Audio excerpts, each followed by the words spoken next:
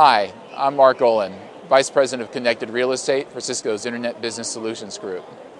One of the more interesting things that's going on in real estate today, again, is the inclusion of technology into the property. It's not just inclusion, it's probably the wrong way to think about it. Technology is becoming an integral part of the building itself. You can no longer think of a building as simply bricks and mortar with the technology added later. The building itself now incorporates the infrastructure, the IT infrastructure that enables the experience and the operations inside the building. And that is going to become one of the biggest differentiators of buildings going forward. Hotels are certainly one example of that. Right? As the building comes alive, what you're going to have are sensors deployed all over the property. Inside the rooms, on the exterior of the building, the interior surfaces, even inside of the fabric of the building itself. Those sensors will be measuring everything. They'll be measuring motion, they'll be measuring heat, airflow, mold spores in the room, light levels, you name it, it's going to be measured. And what that means is information about what's going on inside of the building and the condition of the building is going to be flowing real time to a central repository, which is then going to allow the building itself to automatically respond to people that are inside of it. This is going to allow for customized experiences that are different than anything that you can have today. It's going to mean the environment itself is going to be customized and will change based on the preferences of individuals. And those preferences can come from a number of different sources. It can come from the individual themselves, where they enter those preferences directly into the system. It can come from demographic profiling.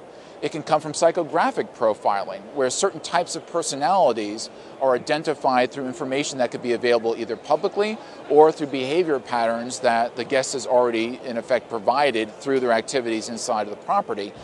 And that information then will allow for that customization of either environment or ultimately also services inside the property. In the case of services, the information about what's appropriate for the guest has to be brought to the staff at the right time on the right device. What this is going to mean is a series of different types of devices, again, all connected through a common network using a common protocol with a common data framework. Right, we'll simply be able to push the information to the staff. So as they interact with the guests, they're able to have the information at hand to personalize the experience for that individual. Right, the net result will be that the person is going to feel like the hotel was made for him or her. Right, the hotel itself the rooms will look literally exactly the way they would like it in terms of temperature, lighting, photographs, music, even scent. The staff is going to know exactly what they like or don't like. Information will be pushed to them as appropriate. If you like exercise, you're going to know exactly what options are available. If there are classes, things of that sort. If you're interested in culture, those will also be made available. All of this personalization will completely change the nature of the interaction between the individual and the hotel in a way that will not only increase, obviously, the experience of the guest, but ultimately will help drive the brand and make the guest much more loyal. A huge enabler of this, right, is the concept of convergence. Right, for the building to truly become intelligent, it's going to need this sensor network I described, right, and all the devices and everything on it are going to have to be connected. And in order for that to happen, things will have to be converged. This can't happen if everything is running on separate subsystems, right, that are running on different protocols and use different data frameworks. You simply cannot get the information in a common repository or use it effectively if every single time you need to do that, you have to work through those sorts of impediments. So convergence, again, the idea of a common protocol and common data framework, is really the great enabler of building intelligence, which is ultimately the great enabler of the personalized experience. My name is Howard Locke. I am the Director for Transportation and Hospitality within Cisco's Internet Business Solutions Group, which is a management consulting group focused on customer success. Cisco's approach to hospitality is quite simple because we do recognize the challenges hospitality industry has in serving the various demographics and the demands that they have placed upon them.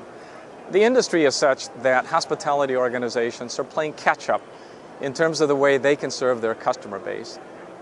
Gen Y and Gen X are increasingly sophisticated in their use of technology, and quite frequently the technology that is available to them at the office and at the home are not available in hotels. So hotels are in a position where they're playing catch up. But there is an opportunity here for those hotels willing to experiment, willing to explore the capabilities of technology to really get ahead of the curve, to be able to create new experiences underpinned by emerging and maturing technologies that are available today. Some of the demonstrations that we're showcasing here at HITEC revolve around RFID technologies that enable you to track customers as they enter your property, track customers as they move around your property, and to automate certain processes and possibly even to eliminate some of the processes that really impede hospitality organizations.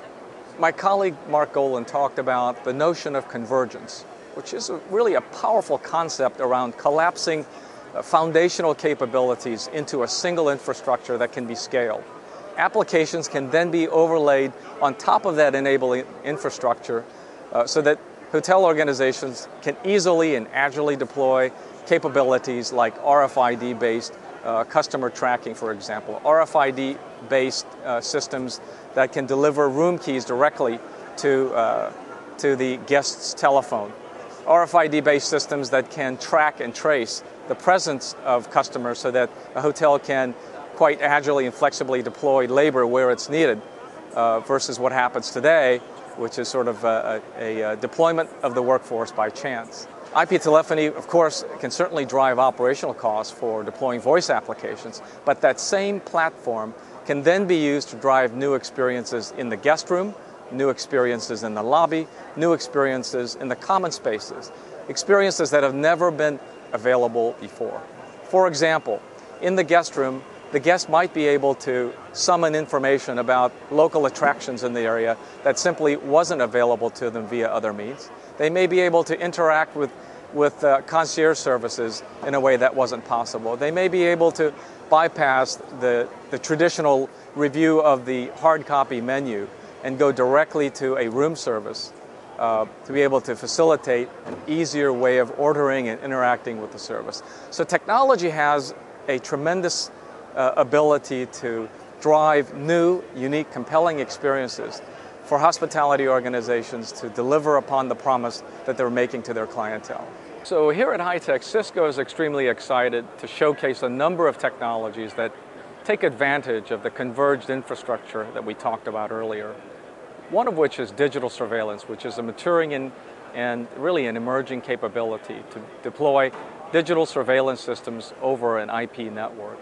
Another is around digital signage, which is a very exciting capability to enable hoteliers to manage their content in ways never before available and to be able to deliver new, compelling images and experiences and to be able to monetize that experience through targeted advertising to their customers.